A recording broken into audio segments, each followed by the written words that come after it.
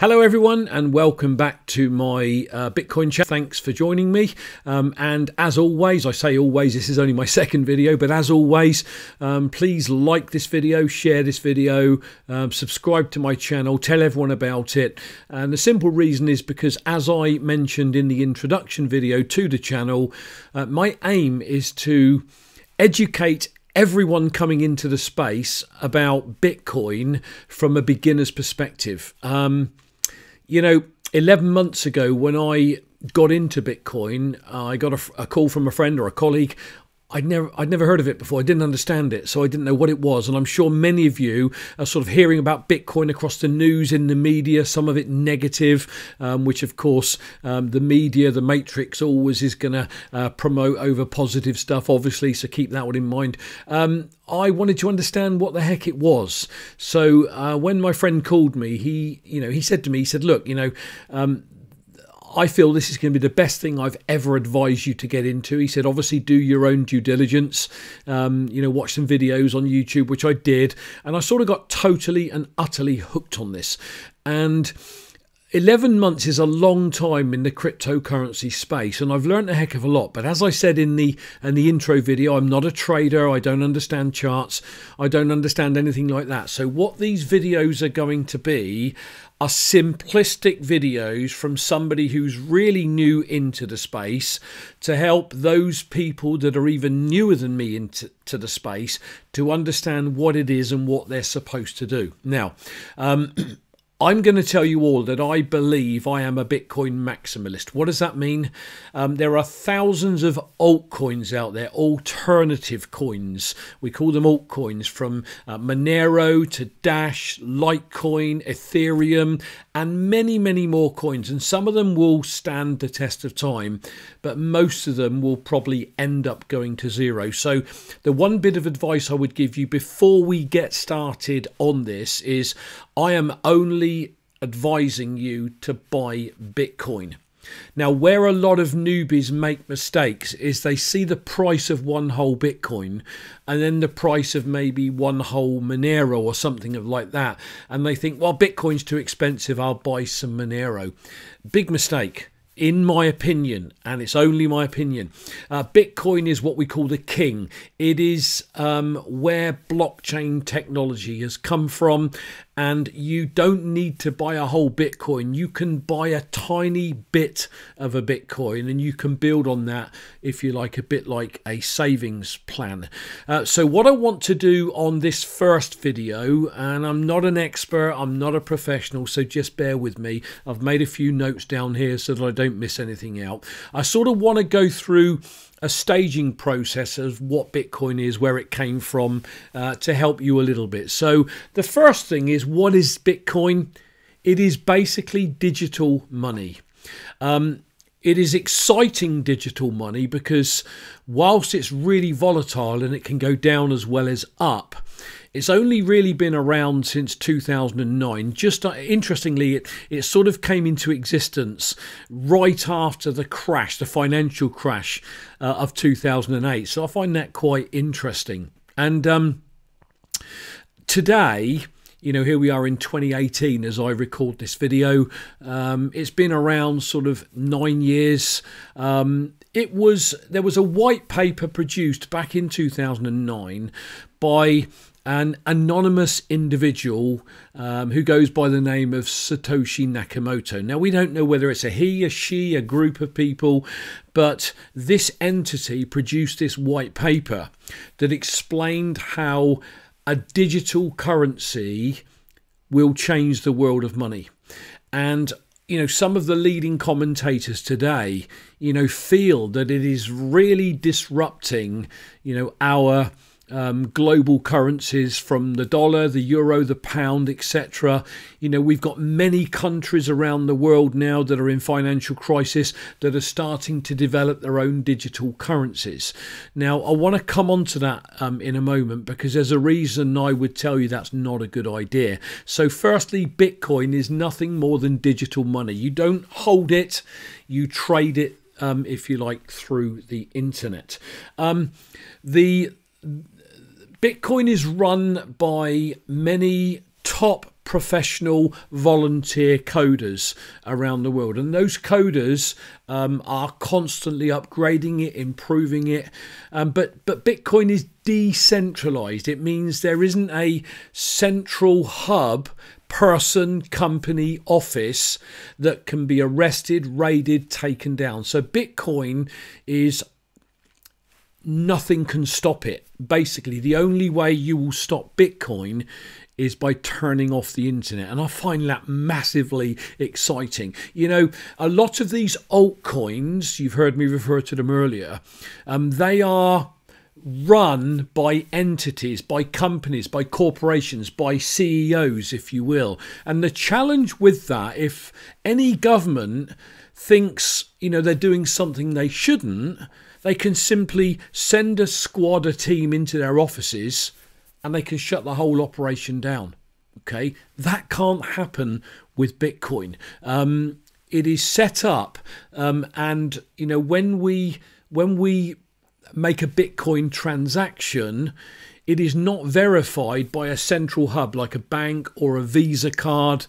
It is verified by other people on the computer that are solving a mathematical algorithm, for want of a better word. Again, disclaimer, you know, I'm not, you know, a whiz on this. It's just things I've picked up. I might get a few things wrong, but basically a Bitcoin is produced by computers, or, you know, warehouses these days full of computers solving a mathematical algorithm, and whichever computer solves that, they get a little, or they mine a little bit of Bitcoin that becomes theirs.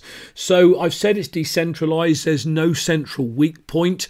That makes Bitcoin an amazing prospect because nothing can stop it, can't be shut down.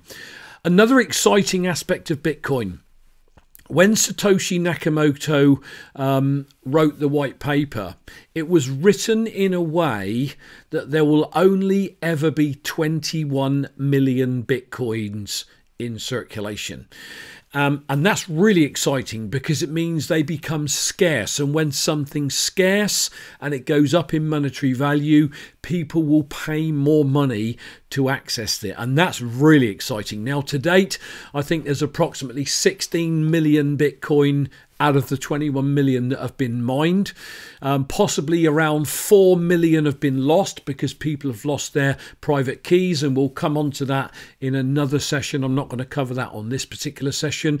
So, you know, it is already scarce. Now, when you think of 21 million Bitcoin, and this is the reason I'm trying to educate everyone around me to buy some, because when something's scarce, it can be worth a heck of a lot of money. So as Bitcoin moves on through the years, every 4 years, there is what we call a halving. So many Bitcoins are mined per year, and it's set out in this white paper. And I think a block on the what we call blockchain is mined every 12.5 minutes. So over 24 hours a day, or a week, a month, or a year, so many Bitcoins are mined, or so many blocks are mined. So over 4 years, a certain amount of blocks are mined. And what actually happens at the end of every 4 years is they halve the amount of blocks that will be mined. So 12.5 minutes would go to 25 minutes or something like that. So every 4 years, they become scarcer and scarcer and scarcer.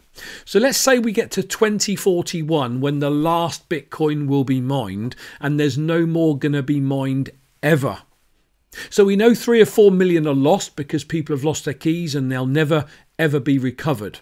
Okay, so out of that, you've got, say, 21 million, take off 4 million. You've got about 17 million coins in circulation on computers around the world. So now look at how many millionaires and billionaires there are around the world. How many banking institutions, you know, clearing houses, financial institutions globally that will ultimately want to have a few Bitcoin. Well, it doesn't take the brains of a rocket scientist to know if there's only 21 million coins and there are way more than 21 million millionaires, there are billionaires out there that might buy hundreds and thousands of Bitcoins. It means if you get hold of a bit of Bitcoin today, no matter how small, that Bitcoin in 5, 10, 20 years could be worth tens of thousands of pounds. So even if all you can do is buy 100 quid's worth, buy 100 quid's worth and do that right now. Now, one of the benefits of owning Bitcoin, there is also a detriment. And the benefit, it means you take individual sovereignty away from the banks of your money, which means you control your money. I don't know if you're aware of this, but banks, they take your money in your current account or your savings account and they loan it out to businesses and make fortunes on your money. If a country goes into crisis, the banks can freeze your money. And that's becoming more apparent as the years go on. You know, countries like America, they are printing dollars like they're going out of fashion. We're heading for something called hyperinflation. It's happened in third world countries and they've actually froze bank accounts. And that's pretty scary no matter where you live in the world. So when you own your own Bitcoin and you own your own keys, and we'll talk about that in a future video, it means you are in control of your money, not banks.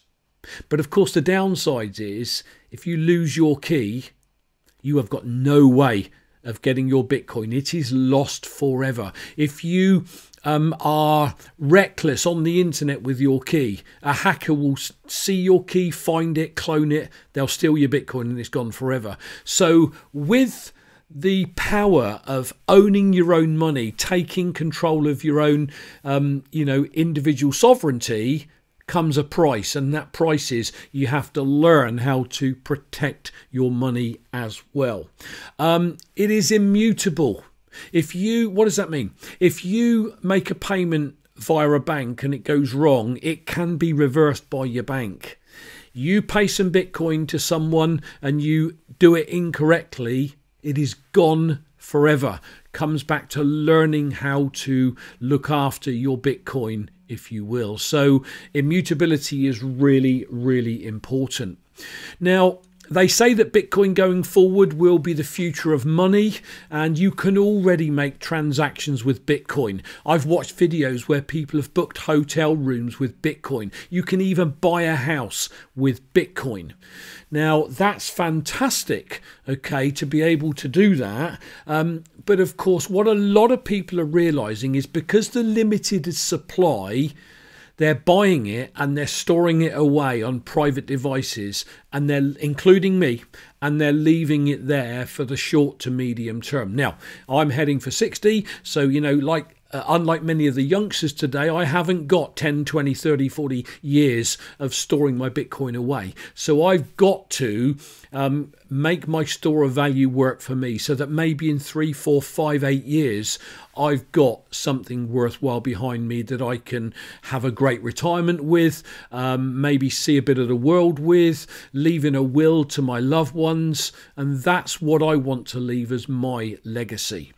So for now, guys, thank you for watching. I'm going to stop it there. Until the next time, please, please, please, I'm going to put a couple of links below that will explain from CoinDesk what Bitcoin is, and a couple of other videos I think if you're brand new into the space that you might find useful in getting an idea how you would attain some Bitcoin, etc. But for now, that's it for this one. I'll catch you all in a few days on the next one. Look out for that. And as previously mentioned, please do like this video, share this video. Catch me on Twitter at UK Bitcoin Master. I'm also on something called Steemit. This video is on YouTube. It's all going to be also going to be on DTube, which is again a channel like YouTube, but it's decentralized again. I won't go into that right now, but all this stuff is so exciting, built on blockchain technology, and I am, if you like, grabbing it with both hands and eating this information, digesting it, learning all about it, because it really, really excites me. So again, that is it, guys. Thanks for watching. Like the video, share the video, hit subscribe. If you want to know if I do any live videos, hit the bell button for instant notifications. But beyond that, bye for now, guys. I'll catch you on the next one.